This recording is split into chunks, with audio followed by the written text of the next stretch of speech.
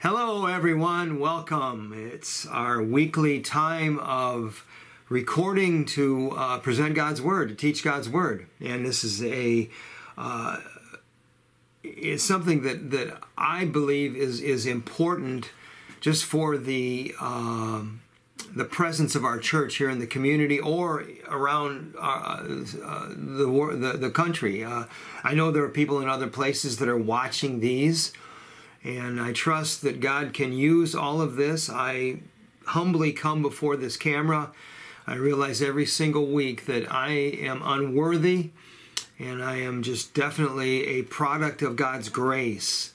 And I don't deserve what He's done. I don't deserve the privileges He's given me to be able to teach the Word. But I want to use that for His glory, and that's just that's such an important thing. It really is.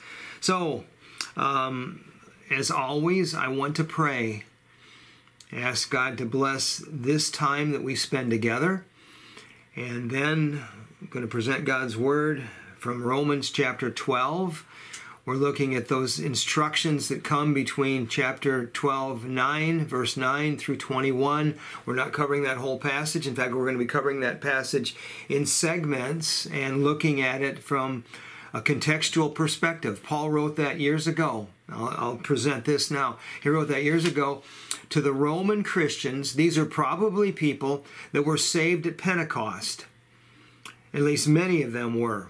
There were people from all over the world there in Jerusalem following Christ's resurrection and His ascension into heaven. And there were people there. Paul wanted to get to Rome. He wanted to be able to preach the gospel further there. But yet he knew there were some followers of Christ that were amongst those the people there. And he wrote, there was probably a sense of, how do we do this? We've got Jews here, we've got Gentiles here, we've got Jews that have come to faith in Christ, we've got Gentiles who have, we've got Gentiles who have not come to faith in Christ. How do we work in this environment, basically? How does this work in this environment? That's why Paul wrote. And we need to understand that, and he centers there, and I'm going to explain this more clearly here in a little bit, he centers on the gospel throughout the whole book of Romans. That is his focal point, and we'll consider that, we'll recognize that here in a few moments. I said we were going to pray, so forgive me for not praying right away. I get to teaching or preaching or explaining things, and just need to come before our Father and ask for help. Father, I do need you. I need you every moment for many reasons. You know what's going on in my life. I repeat Psalm 139. You know when I stand up. You know when I sit down. You know when I lay down to rest. You know what I'm going to say before I say it. And you know that for all of us. You are an almighty, all-powerful, all-knowing God. And I worship you. I praise you. I thank you that you are so wondrously great. And I praise you for your grace, that grace that is extended to us to give us things we do not deserve, to take away those penalties that we do deserve through our faith and trust in Jesus Christ. Thank you for that, Father. I pray that you will guide this study today, help it to be effective, help it to be clear, and help me to present these truths in a fashion that will give honor and glory to you beyond anything else. I praise you. I love you. I pray for all those that are listening. I pray for all those with needs around us. There are circumstances that people face that are very challenging in this culture, in this society. And all of us realize that. So, Father, we turn to you. You are our source. You are our strength. You are our security. And we praise you. We love you. We thank you. And we ask that you use these moments today, Father, to bring glory to yourself. Guard the things that are in my mind from distracting me.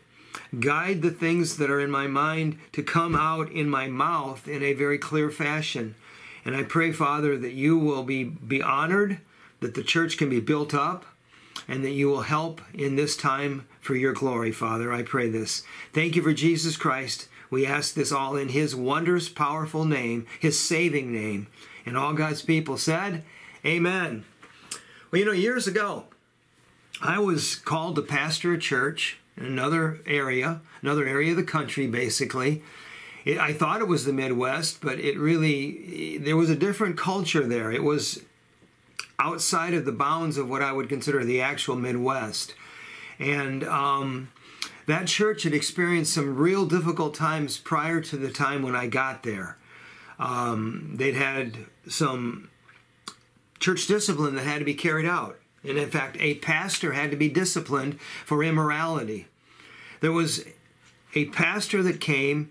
He came with the understanding he would be a short-term leader there in that church. And he had an effective ministry. And the divisiveness that had taken place through all these events, they were discouraging. They were devastating to this church. And the problems, the destructiveness that had taken place, the problems were so significant that, this pastor came and knew, I'm going to be doing a healing ministry through the power of the Holy Spirit.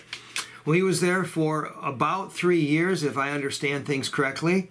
I talked to him on the phone a number of times. I never met him personally. And he basically determined, he felt the church had overcome all the difficulties and they were ready to move forward. So I was called. I became their pastor. And I realized not long after I got there that there were many heartaches. There were many triggers of things that had taken place that when something else happened, people became again discouraged. They became divided. And there was a problem with unity in the church. And I was a young pastor. This was my first senior pastorate.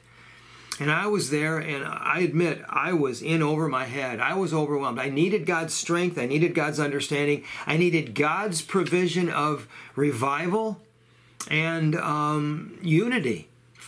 God loves unity. God desires unity for the church.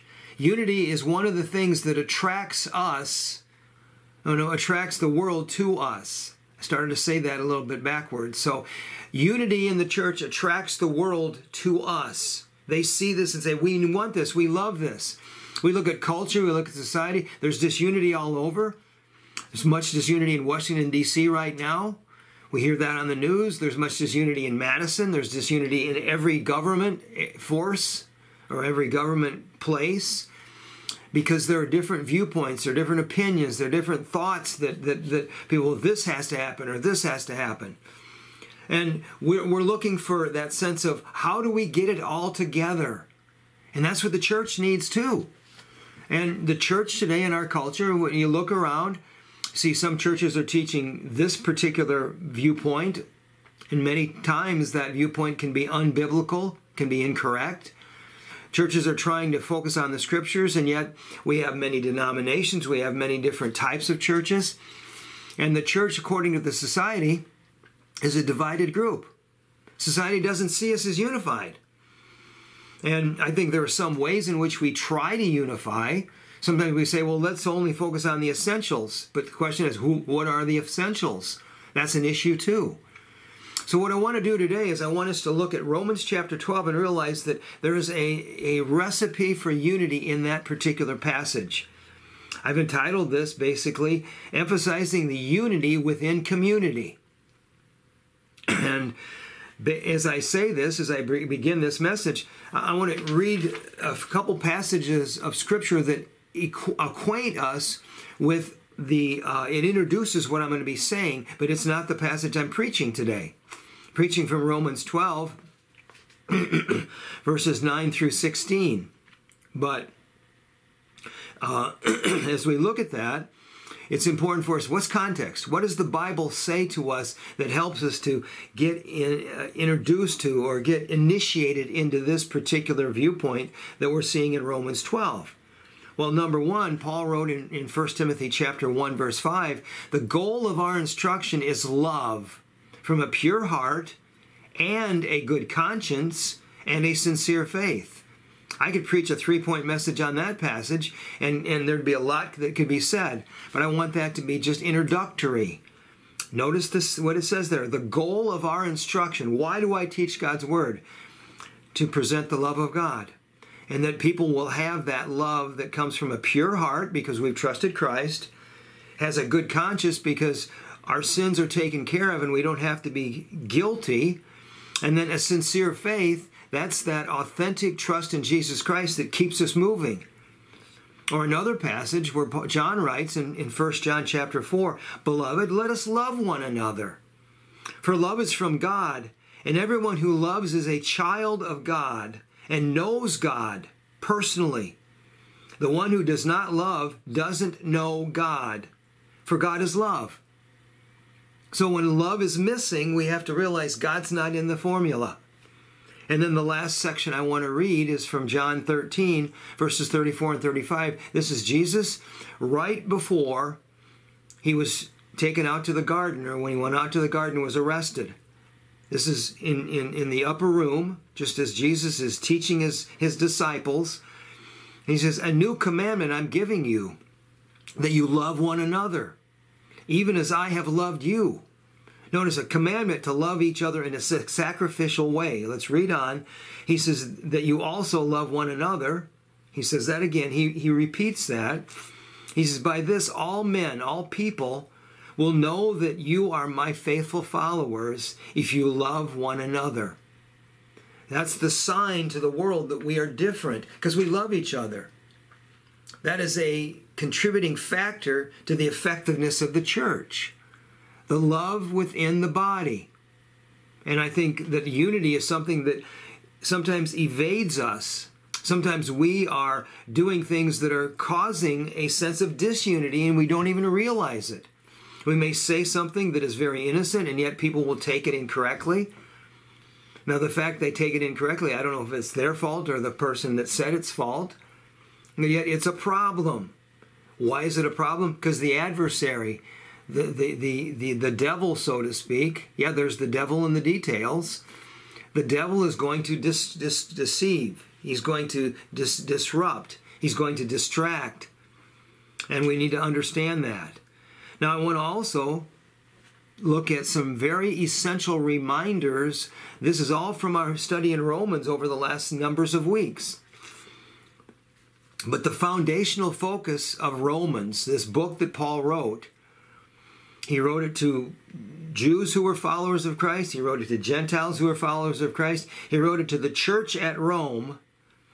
And he wanted that church at Rome to recognize what the gospel does, what it had done for them, and what it does as they present it. And the foundational focus of Romans is God's gracious message that Jesus Christ died to rescue sinners from the penalty, from the power, and from the presence of sin. I am saved as a follower of Christ from the penalty. I am being saved from the power of sin. And I will be saved when I reach my glorified body from the presence of sin. And Paul presents those things. Romans 1:16 clearly expresses, Paul expresses this, "For I am not ashamed of the gospel. For it is the power of God for salvation to everyone who truly trusts, to the Jew first, but then also to the Gentile."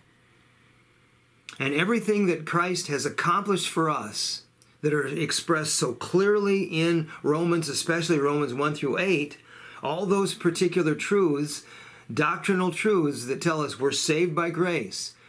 God demonstrated his love toward us, and while we're still sinners, he died for us. He sent Christ to be our Savior. Everything that Christ accomplished for us has no value if a person has never humbled himself by acknowledging his sin and then accepting Christ's gracious gift. And we have to understand that. People around us who have never truly trusted in Christ, or if you're wondering, have I trusted Christ? Am I a Christian or not? Actually, I've never had anybody come to me that would say, "I'm fearful that I'm not a Christian. Do you think I am?" I've never had anybody that wasn't probably saved. I've had people that needed to be saved that came to me, yes. But they didn't ask me if they were a Christian.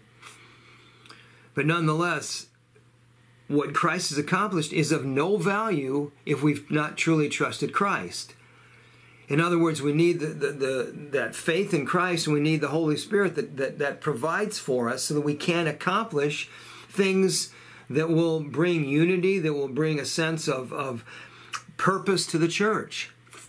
But now what I will last want to say is the lists of inspired instructions and practical principles in Romans 12 through chapter 15 are impossible to obey without the power provided us by the Holy Spirit who indwells every faithful follower of Christ. If I don't work with the power of the Spirit strengthening me, I'm gonna spin my wheels.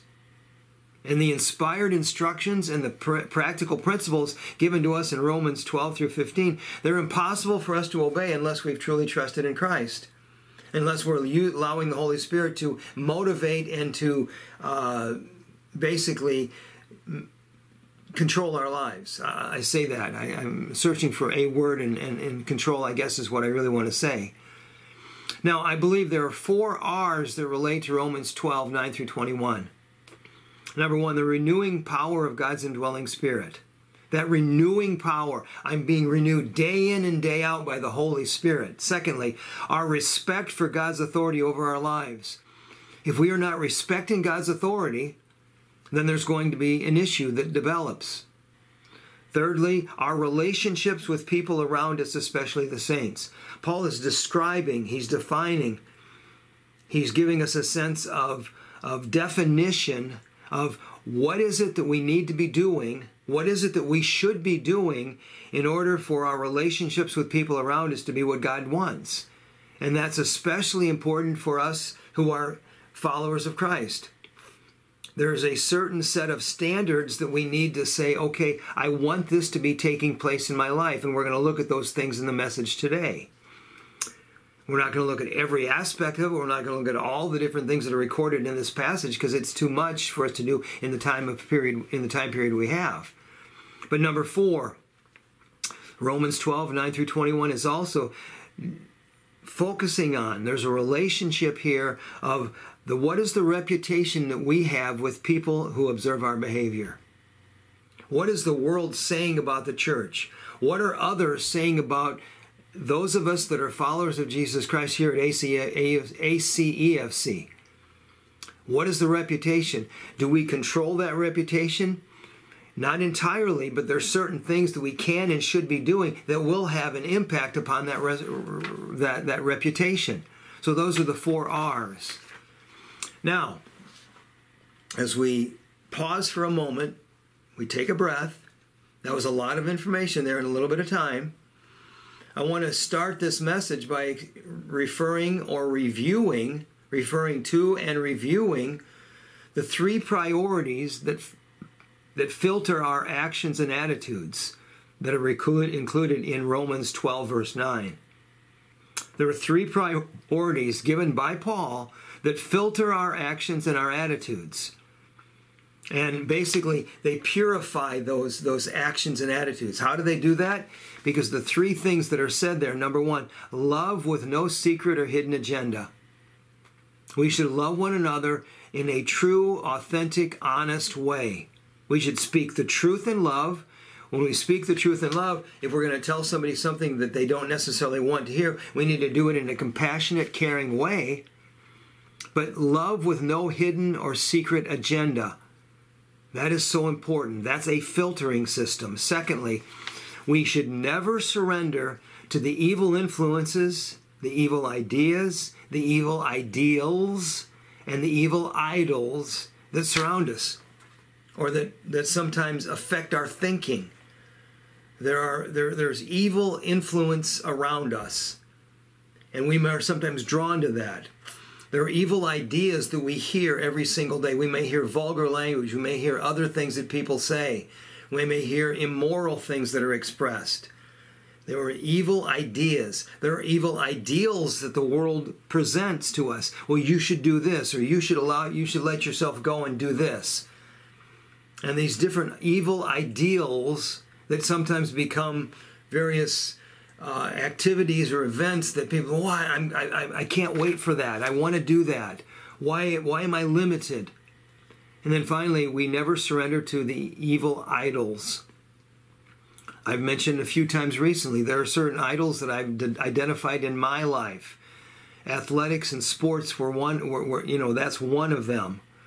And various other things. I think sometimes we can idolize family members or idolize certain people, and suddenly that becomes a distraction to our relationship with Jesus Christ. And, we need to be careful there. So never surrender to evil. And then the third area of filtering is saturate our minds with God's Word. Fill your mind with God's Word day in and day out. Meditate on it. Memorize it. Let it become a measuring stick for how well am I doing. And that saturation of our minds, as it says in Psalm 119:11, your word have I treasured, have I hidden in my heart to keep me from sin. And that's important. That's necessary. So, two questions that introduce where we're going next. How do we place an emphasis on unity within our community? How does those last 5 letters of community become evident in our relationships, in our activities, in our ministry? How do we place an emphasis on unity within our community? And then secondly, what should characterize a faithful follower of Christ? That's what we're answering here. What should characterize? Now, the passage itself, let me read this passage from Romans chapter 12. And as I read this passage, this is something we've heard various parts of this before in this series, but I'm reading a little bit farther than I've read in the past.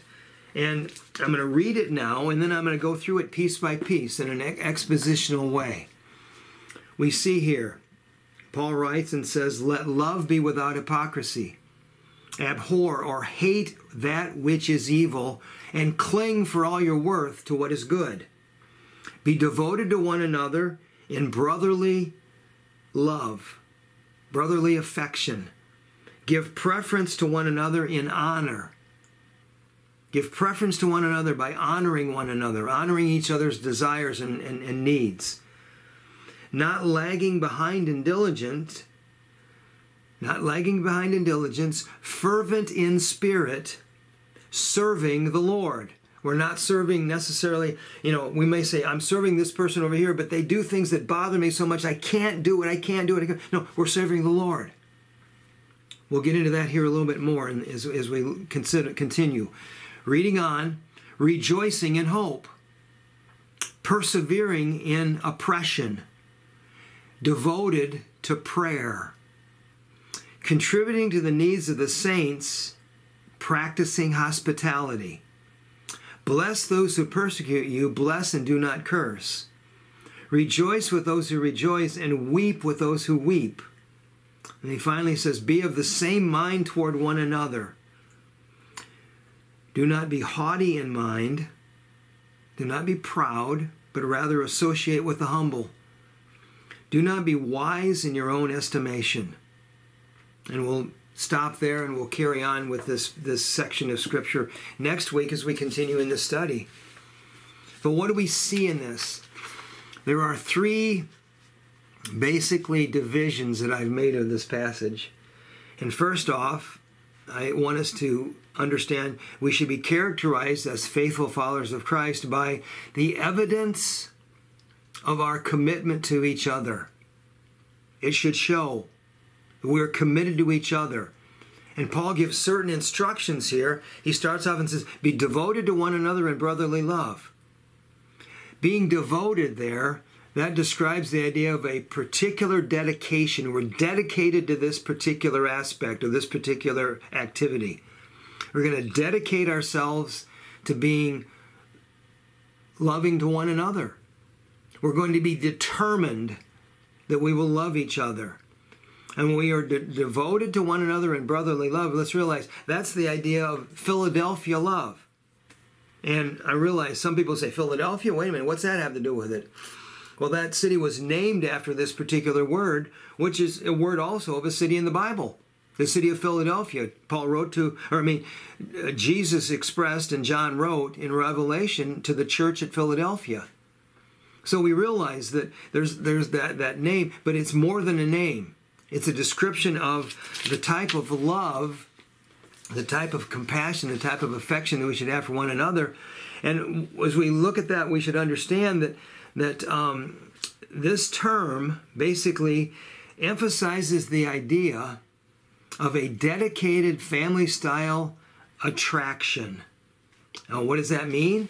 It means that our love as a family, as a church family, as a body of believers, our love for the church at large, for those that are followers of Jesus Christ, that should be so attractive that other people will see it and say, I'd love to have that. I want to have that. And sadly, I've heard from way too many people through the years that they look at the church and say, well, you people can't get along. You people, you have all kinds of different viewpoints, all kinds of different doctrines. Yes, there are certain areas where we're all unique and we all have differences. But because of what Christ has done for us, we are brought together in unity. We are unified by the gospel. And as we're instructed by Paul here, we should be devoted to one another in brotherly love. That's a sense of dedication, determination. That's a sense of looking at one another and saying, we are family. We support each other. We have each other's backs. We're working to help one another when each other needs help and all that. So this is a love that is not necessarily based on affection. It's not based on physical characteristics or personal traits. It's based on the fact that we are brought together by the love of Christ, by the gospel of Jesus. And we are devoted to one another in brotherly love. That's number one. Secondly, when I say number one, actually in the notes, this is all these things I'm saying right now are under the category of the first point. There is evidence of our commitment to one another. It shows. People see it. This is what people do see. But secondly, the next phrase there is give preference or give priority to one another in honor. And basically the word preference, the word that's used there, the Greek word that's used for preference, is the idea of putting the well-being of others ahead of ourselves. We are concerned about what's best for the other person. We're going to give preference to the other person. We're going to do like Paul writes in Philippians chapter 2, that Jesus, he came and died on the cross for our sins by giving preference for us. That type of concern, that type of care and compassion.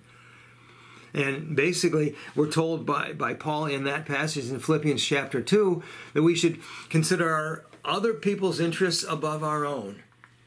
That's hard to do. We live in a very, very difficult world where we're all challenged. And sometimes we are very much triggered into, wow, I'm facing so many problems. How can I care for others? I got to take care of myself. And that's a genuine concern. That's valid. But Paul says, in all of this, realize there's unity in the body. There's togetherness in the body. And therefore, as we show honor, what we're doing, we're showing respect, we're showing admiration, we're showing appreciation for others. We're realizing that we're not in this thing alone. We need each other. So we give preference, we give priority to one another in honor. And what we see here is this passage continually, it builds on each point that's made. Because the next thing that Paul says basically in this is not lagging behind in diligence. He says fervent in spirit, allowing the Spirit to give us that sense of urgency. And then we're serving the Lord. Yes, we're serving people, but let's look at the people and saying, okay, I'm serving Christ when I serve a person, when I help a person. I'm serving the Lord. And I'm not serving my own personal interests. I'm not even necessarily serving that other person because, that person is so hard to serve. They're prickly. And as we look at that, we say, oh, I can't do this. Well, no, I'm not. We need to see Christ as the one that we're serving. We're serving the Lord. And therefore there's devotion in motion. We're devoted to brotherly love. We're devoted to caring for each other. Our devotion is in motion. It's something we're diligent. The idea of diligence, that's the idea of sensing an urgency to be able to do what needs to be done. Not wasting time, not delaying, but we're diligent to make sure that it gets done properly. So that's what he says there. But now the next thing that he says in this first point, the idea of the evidence that shows of our commitment towards one another, it is shown by the idea that we are rejoicing in hope, we're persevering in the midst of oppression and opposition, and we're devoted to prayer. And basically, that is saying that, number one, we're focused on the hope that the Lord provides us. We have hope because Jesus Christ provided for us a promise of heaven, a promise of a future that is better than anything we could ever imagine here on earth. We're not necessarily, we're residents here on earth, but we're citizens of heaven if we've trusted in Jesus Christ. That's a hope. Every single day I look forward to the potential, to the possibilities that Christ could come and snatch us away and take us to glory. And we're rejoicing in hope. We're persevering in the midst of oppression and opposition. We're together on this. And persevering, that literally means to be able to remain under the pressure because God gives us the ability to do so. We're remaining under the pressure of the oppression and the opposition that the world brings to us. We don't run away from it. We stand up to it. And we remain under the pressure because God gives us the ability to do that. That Greek word, it's hupomeno, to remain under. Hupomeno, to remain under the pressure. Why? Because God gives us the ability to persevere. He gives us the strength. Together we can do that. When we're alone, there's strength in numbers. So as a follower of Christ with other followers of Christ working together, we can persevere under oppression and opposition. And then finally, what it is we're devoted to prayer. Prayer is always our number one resource, and it's our first resort. Paul says in Philippians chapter 4, don't be anxious, but instead pray. The first resort is prayer.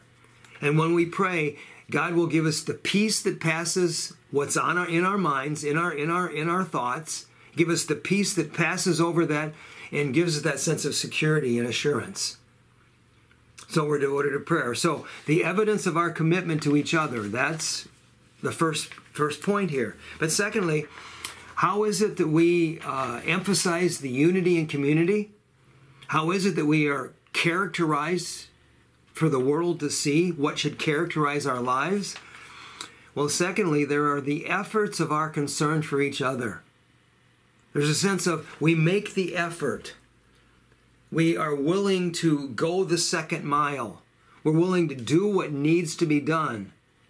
And I realize that we need to retreat. We need rest.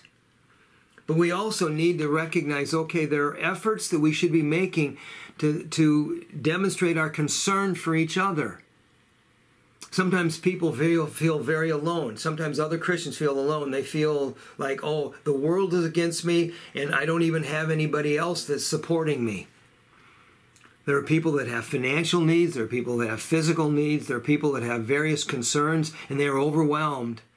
And we as a church, we as followers of Christ, we need to demonstrate effort that shows that we're concerned for each other. The world should see that and be attracted to what we are and who we are because of Jesus Christ working through us, or the Holy Spirit working through us. And he says, first, contributing to the needs of the saints. Literally, contributing, that is the word that's given there in the Greek language, is the idea of a stewardship of what God has provided us and enables us to share with others. We make good use of our resources. We make good use of our funds. We make good use of, we don't waste what God has given us. There's a stewardship involved in this. We need to be able to contribute to the needs of the saints. And when we set up our budgets, we should have a fund in our budget that says, this is for church giving. And I think every one of us, in fact, I don't teach or preach nearly often enough according to what some folks would say, and what I feel convicted right now in saying this. I think we need to teach on what the Bible says about giving. Giving to the church, giving to others. Giving is a sense of meeting needs. When the church is hurting for funds, people say, okay, I need to dig deeper. I need to find the resources. I need to, okay, maybe I shouldn't go out to eat this week. I should give that money to the church. Maybe I shouldn't buy this particular thing I've been looking forward to buying, been saving for this, but maybe I need to take some of those dollars and give that to contribute to the needs of the saints. Now, specifically, Paul says the needs of the saints. The idea of saints, that's God's family. And we should be looking toward each other. There's a community down I won't even define where this is. I'm familiar with a community of Christians that they are so vested in each other that no one ever has a financial need in that particular community. And when they have financial needs, they help each other deal with their budgets. They help each other get things straight. But yet people pay each other's bills. People help each other in that area. And they're doing that. Why? Because we're followers of Christ. And we want the world to see that we take care of each other. We contribute to the needs of the saints. We don't let anybody go hungry. God says the faithful will never be hungry. Why? Because the saints contribute to the needs of one another. And now what are the needs? Those are the requirements for life. Now, as we look at the idea of needs, the Greek word that's there is defining the idea that we need to be open about our needs. Not necessarily begging and saying, oh, woe is me, I've got such a problem, but yet open. Say, you know what, I'm concerned about this, or I have this challenge. It requires openness, it requires honesty, and it also requires a sense of humility. Sometimes we need to say, okay, I'll humble myself by accepting from somebody else that which I can't pay for myself. I'll accept it from others. I'm not going to be proud. I'm not going to say, okay, I can't do this. Now, I think there are some people that take things for granted, or there are some people that they take advantage of others. That's wrong. But it's just contributing to the needs of the saints. That's one of the efforts we make to show concern for each other. But then secondly, in this second point, we are practicing hospitality. Now, that issue of hospitality, what does that mean? That's a desire to reach out and encourage people to feel welcome in our midst. This isn't necessarily about our houses. This isn't necessarily about where we live. This is about how we treat other people, how we make them feel welcome, how we reach out to be friendly. Proverbs says that if a person needs friends, if a person wants friends, he needs to be friendly. And we who are followers of Jesus Christ, we need to be friendly. And basically, we reach out and encourage people with a sense of welcomeness, with a sense of you welcome to us. We reach out and receive them. We may be receiving people that are necessarily not, I read where one pastor, as he preached this passage, he says, sometimes I need to get close to people that I would have never even spoken to or sat next to when I was in high school. I need to realize that I lived a life at one time where I was judgmental in those persons. I don't want to be with those people. We need to be careful about the friends we make. We need to be careful about the influences and the impact of people upon our lives, yes. But we also need to be friendly. We need to practice hospitality. This is not limited merely to opening up our homes. It goes beyond that. It means we need to have open lives with a sense of sincerity and concern for other people. And therefore, we're making an effort that our concern for one another will demonstrate that Christ is at the center of our lives. But now we move on to the last point, the effectiveness of our connection to each other. Is there an effectiveness that develops because we're connected? Or is it broken? Are the connections broken? Is there a sense of disunity that's developed? And therefore, there is no connection. There's no communication. There's no sense of togetherness. The effectiveness of our connection. Through Christ, through the gospel, we are connected. We are brothers and sisters in the family of God. And basically, what does Paul say in this? He tells us, rejoice with those who rejoice and weep with those who weep. Therefore, we are sharing burdens and blessings with one another. We know what's going on in each other's lives in a very transparent, compassionate way. And you know what's interesting? Through the years, I've been harmed by a sense of I've trusted someone and they've broken the trust. Or I've been hurt by different situations. I've had that happen way more times than what I'd like to describe today. I can't describe them all. And you know what? If I were a bitter person, I would not be in the ministry today. I'll just say that clearly. God has worked in my life. This is not me. This is God's work in my life. I would not be in the ministry today if I were a bitter and embittered person. Because the reality is the hurts, the bruises, the burdens that have taken place through the years, they're overwhelming. And I know maybe you can say the same thing for what you've experienced. But as followers of Christ, there needs to be a connectedness that enables us to rejoice with those that rejoice. I can get excited. I can be going through a difficult time, but I can get excited because someone else has had a blessing. I rejoice with that person. I see someone else, I can be happy. I can be thrilled over something that's going on. And I can see somebody that is struggling in grief or sorrow, and I weep with that person.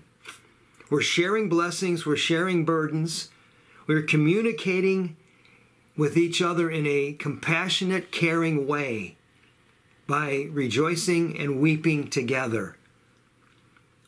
We see next, it says, bless those who persecute you. Bless and do not curse. Now, basically what that says is that there should be a turning of the other cheek when we are being harmed by others. We need to be gracious. We need to be understanding. I think sometimes we tend to hold grudges way too long. And I know maybe in certain ways I've done that. There have been times when I realized that I needed to let go of something. And when I finally let go, weights were just taken off my shoulders. The stress in my neck just literally left when I say, I let go. This is God, it's in your hands. And we need to be turning the other cheek. We need to be compassionate and understanding. We need to sense that struggle that someone else has and be gracious to them. I've failed in that area. I'm certain that you failed in that area. But we need to turn the other cheek like Jesus says. We need to be presenting and proclaiming God's love in how we carry out our business. Presenting and proclaiming God's love. The next thing that he tells us is be of the same mind toward one another. Basically, that is the idea. There's a oneness in our purpose. And what is our purpose? I'm going to glorify God. I'm going to give honor and glory to God Almighty. I'm going to present the gospel of Jesus Christ. As Paul said in the book of Romans, I'm not ashamed of the gospel, for that is the power of God to change the world where we live. It's the power of God to change the world. And let's all realize that it's not political things that are going to take place that are going to change the world. It's not things that globalists are saying. It's not climate change. It's not things like that. The gospel is the change agent. The love of God through Jesus Christ. The power of the cross. And we need to basically say, okay, I'll present and proclaim God's love. I will have this mutual understanding. I will be of the same mind towards one another. I will settle the differences as soon as I can that I have with other people. And sometimes, you know what? It's hard to do that. It's hard to want to do that. We need to work on those things. I feel convicted right now by this. And we need to avoid the divisiveness that takes place within the church. We need to get rid of all the divisiveness. And Paul warns us many times. He warns us here. He warns us about, when he says, abhor that which is evil, and we look at, what does God say is evil? The person that is sowing discord within the brethren. The person that's sowing divisiveness. The person that is trying to divide people. Titus chapter 2, Paul writes and says, if there's a divisive person in your midst, literally give him a warning. And after a second warning, say, okay, you're done. We're going to disfellowship from you because you're causing division. You're causing destructiveness. Division is dangerous according to God's perspective. Be of the same mind towards one another. Now he warns us, okay, don't be haughty. Don't be haughty in mind. Don't be arrogant. Don't be prideful. Don't look at yourself and say, well, I've done this better than you, so I'm better than you are. Sometimes we can be so impressed with ourselves. We're going to look at that here in the next point too. We can be impressed with, I did that so well. Get this. Well, you know what? That's dangerous. Don't be haughty in mind. And he tells us, associate with the humble. James says it. Peter says it. Paul says it. God is opposed to the proud, but gives grace to the humble. And we need to associate with the humble. We need to recognize that there's a sense of privilege that sometimes makes us think we're better. And that's sin. We are equalized under the cross of Jesus Christ. We're all the same under the cross of Christ. We're sinners that come to him for forgiveness, for grace, for remission of sin, for pardon, for basically rescue from the penalty of sin. We come together, we're all in the same particular boat. And we need to understand that, and therefore not haughty, not proud, not arrogant, but rather associating in a humble fashion with the humble. And we should gravitate towards humility. And then finally, the last point, don't be wise in your own estimation. Paul says, don't be wise in your own estimation. Basically, we should be careful. Don't think that we know it all. I've been in conversations with people, and I'll say this. I've been in conversations with people where I've maybe come across as a know-it-all. And I'm sorry if I've done that. And I'm seeking never to do that. But I've been in conversations with other people where you can't get a word in edgewise because they know more than you do. Or you're trying to help somebody, you're trying to encourage somebody, and as you begin, they cut you off. I know that. I'm not that. I'm smarter than that. And people can have that sense of wise in their own estimation. They don't need other people's help. They don't need other people's advice. They don't hear. They don't listen. They think they know it all. They refuse to listen to good advice. They refuse to listen to direction from God's Word. They refuse. They're just like those dads that buy something for their kids and then they say, oh, I can put this together without reading the instructions. And pretty soon they've got a mess in the living room floor or the family room floor because they didn't read the instructions. They thought they knew how to do it. I can say, fortunately, I don't know of any time that I've done that one. Whenever I had something for the kids, I'd look, okay, let's see how to put it together first. And, that's an area where I've been successful, I'll say that. By God's grace, I have been. But we should never be impressed with ourselves. We should say, wait a minute now, I am a recipient of God's gracious blessings, of God's gracious presence in my life. And therefore, I'm not impressed with who I am, I'm impressed with who God is and what He's done for me. So as we look at this and tie these things together, let's realize that there's a sense where, okay, unity is a need. God is blessed and glorified by unity. And therefore, we should seek, okay, I want to have the evidence of our commitment to each other to be seen. There's evidence to our commitment to one another. The people outside there, those people are concerned for each other. They care for each other. They're committed to each other. They're family. Secondly, there are efforts that we carry out that demonstrate our concern for each other. We contribute to each other's needs. We help each other. We practice hospitality. We have open lives where we're transparent, we're open, we're honest, and we welcome people in a very kind, loving way. There's an effort that is made that shows concern. And then thirdly, the effectiveness of our connection. If we're connected, then we're going to rejoice with each other. We're going to weep with each other. If we're connected, we're going to bless those that persecute. We're not going to curse them. We're going to turn the other cheek. And people are going to say, wow, you were able to love someone that was unlovable. That's amazing. We're going to be of the same mind. We're going to have unity in thought. We're going to settle differences. We're going to recognize what is the truth. When we look at doctrine, we're going to say, okay, these are the things that are essentials. And I believe that the church has done a very poor job of defining the essentials of our faith. I really think they're broader and bigger than what we ever might recognize. And we need to have loving, caring, objective discussions on what does the Bible actually say. I've said many times, I fail in several areas, but one thing I will say repeatedly, if you're going to come to me with a disagreement, make sure you show me Bible, chapter and verse. Show me what God's Word says. Don't give me an opinion. Give me a biblical truth, because that's where the foundation is laid. So the effectiveness of our connection, that's going to have an impact upon the world around us. So we close then, what conclusions can we draw from this? What are the personal applications that we can take away from this study?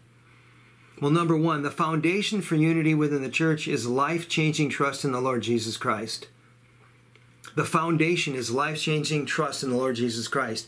If my life isn't changed by trusting in Christ, then there's something that's missing. There's something that's wrong. And therefore, it's authentic heart change. It's a matter of authentic heart change that results from the indwelling power of the Holy Spirit. If there's not heart change that is evident because the Spirit is working in my life, then I need to go back to the gospel and say, okay, the gospel is what's necessary, because the foundation of unity within the church is life-changing trust in our Lord Jesus Christ. God is glorified and honored by unity within the church, and we're unified by the cross. The power and potential of evil, you abhor that which is evil, you cling for all your worth to what's good. The power and potential of evil disrupts and destroys unity. The adversary wants to deceive, distract, and defeat us by dividing us. Let's be aware of what the enemy is doing through evil means, through evil devices. And let's realize the gospel is God's answer to bring us together in unity. The gospel is what brings us together in unity. So there, secondly, then, in this set of conclusions, is the focus of unity is love. God loved us first. God is love, yet God is also holy and just. So his love isn't this gooey thing that that mushy thing of love. God's love is filled with holiness and filled with justice. Jesus Christ suffered on our behalf because God is a just and yet a loving God. And he sent Christ to die. God demonstrated his own love by sending Christ to rescue us from the essential penalty of sin. And that's key. Now, as we also look at this, we should realize unity is motivated and it is measured by our commitment to one another, by the concern that we show for one another, by the compassion that is evident, by the relationships and the various activities where we're involved. And unity is motivated and measured by our connectedness. Are we together on this? Are we working together or are we working apart?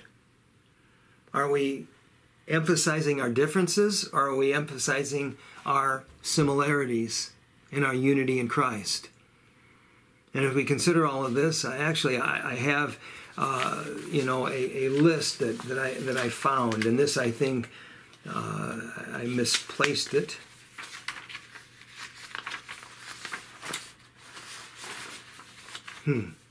Oh, I found it. It was under another set of notes. I'm human. I wish that when I preach and teach that I could be just so casual in this way and all that. I think is important. But first thing, love is greater than faith and hope because love's eternal. Faith and hope are temporal. Love is the greatest. Paul says that in 1 Corinthians. Secondly, love is the right response to God's love and grace in Christ. We respond to what God's love says for us by loving others. We respond to God's grace for us by loving others. Love is the great commandment, and it's the distinguishing characteristic of a genuine follower of Christ. That's something that's clear. Love basically facilitates and contributes to Christian unity. Love is the thing that motivates, and love is also the thing that helps us measure our unity. Love is a lubricant that reduces the resistance that can build up between us because of life that happens. There are things that take place, there are things that happen to all of us that something else is said and suddenly we're triggered. And we need to realize that love is the lubricant that will bring down that sense of resistance, that sense of friction. Next, love is a key motive that enables us to obey what God has asked us to do.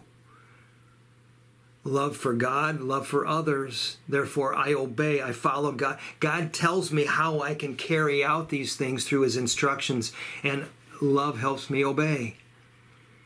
Love is a stabilizing factor in our lives. It gives us that sense of security. It gets that sense of assurance. When we feel loved, we feel safe. Love is the goal of our instruction. Why do we teach? Because we love, because of God's love. Love is a commandment that literally fills every part of our Christian lives. We do everything in the midst of love. Love makes our service for Christ more beneficial. It says in Romans 12 here, if we don't do things out of a commitment of love, then basically we're going to spin our wheels. Love helps us defend ourselves against Satan's attacks, Satan's deceptions, Satan's devices, Satan's distractions. Love is something that gives us a defense. God's love for us, he sent Christ to die on the cross to save us from the power of sin. And the power of sin is driven by the demonic forces. And love is a defense for us. It helps us defend ourselves as we love each other, as we love God, as we just... Finally, love can and it should be growing in our midst. There should be a growing amount of love. But the problem is in the world today with all the challenges, love can grow cold. So therefore, let's realize the unity we have in Jesus Christ is something that will motivate us toward love, motivate us toward being concerned and caring and compassionate and considerate of others, be committed to each other. My commitment to Christ says I'll be committed to Christ's family. And as we realize that, that's a testimony that the church needs to give to the world around us. That's what I've got, or that's what God has. So let's pray. Father, I thank you. Thank you for this time that I've been able to sit in front of this camera and be able to communicate these truths. I thank you for what it says. I thank you for what it impresses upon our lives, but I pray that it will be an influence through the power of your Spirit. Help us to see the essential nature of unity in the church. Help us to work towards unity. Help us to place emphasis on the unity in community. Father, help us in that. And Father, help me as I close this prayer to stop preaching, just start asking you for help. I need you. I thank you for your goodness. I thank you for your grace. I pray that you might bring revival to the church at large. I pray you might bring revival to our midst, Father, here at ACEFC. Revive us. Help us to be more and more what Jesus Christ has called us to be.